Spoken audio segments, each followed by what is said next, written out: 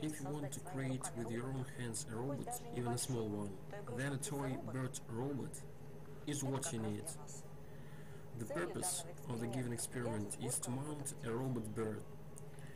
A child will be able to develop the basis of constructing mechanics and electrodynamics.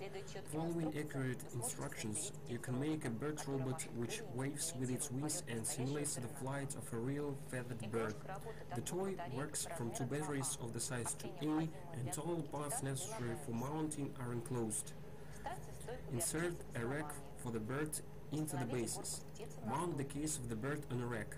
Suspend the link under the case of the bird. Insert the engine into transmission till it won't be fixed. Besides, mount a nozzle on the transmission axis. Mount the block with transmission on the basis. Attach wires to spring sockets. Attach the direct lever to the gearbox and the angle lever.